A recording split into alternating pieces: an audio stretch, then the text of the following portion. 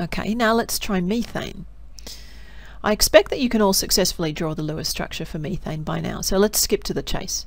How can these 4 bonds minimize repulsion? Perhaps they stay planar, just like the Lewis diagram. Then there'd be 90 degrees between each pair of bonds. But is there nothing that we could do with this to space them out a bit more? We haven't yet used the 3rd dimension. If we move things around and let 2 of the bonds point forwards and back, then we can come up with this shape. Imagine a triangle-based pyramid or tetrahedron. This molecule has the carbon at the very center of the pyramid, and the 4 hydrogens are at the 4 vertices. It's just like the chloroform molecule I drew in the last video.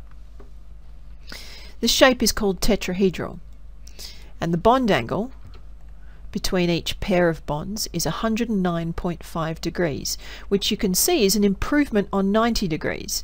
The bonds are definitely further apart this way than if the molecule was squashed flat like it looks in the Lewis structure. But what's with this drawing here? What's with the weird looking bonds? Well, this is where I have to introduce you to wedge dash diagrams. This is a simple way of drawing molecules so that you can indicate the 3D structure. For methane here, the wedge shape indicates that the bond should be poking out of the page, while the dotted bond is receding back into the page.